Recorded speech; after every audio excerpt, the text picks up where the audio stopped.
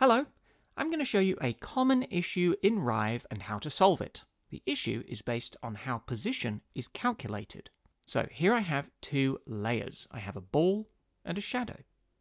And I'm animating the ball's position and the shadow's scale. I am not animating the shadow's position. This will be important later.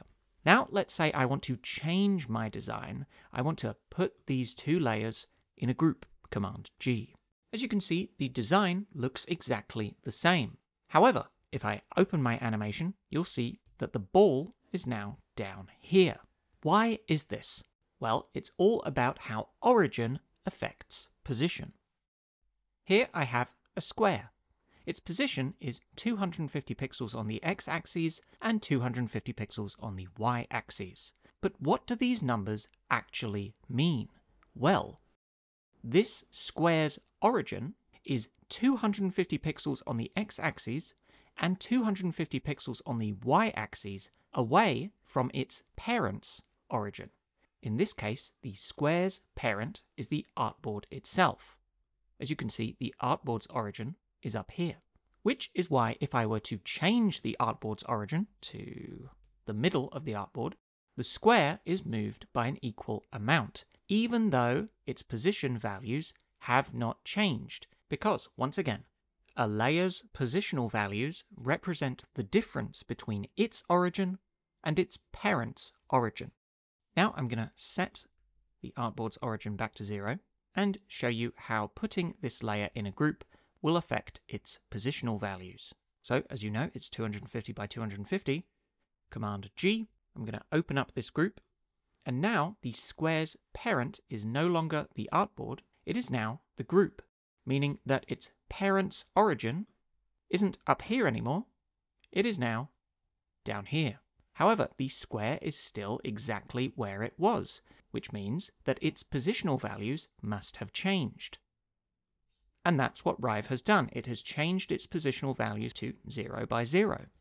Now let's move the square out of this group. I'm just going to delete the group. And as you can see, its positional values are back to 250 by 250 because, once again, its parent is the artboard. Now let me show you how animation affects this change. So I'm going to open up animate mode and I'm going to set these positional values as keyframes. If I go back into design mode and put this in a group, you'll see once again the square's position has changed to 0 by 0. However, if I were to open up animate mode and activate those keyframes, the square is now 250 pixels on the x-axis and 250 pixels on the y-axis away from its parent's origin. This is exactly what happened to the ball. Since I'd set positional keyframes for the ball, but not the shadow, when I put both layers in a group, that meant that their parent layer now has a new origin.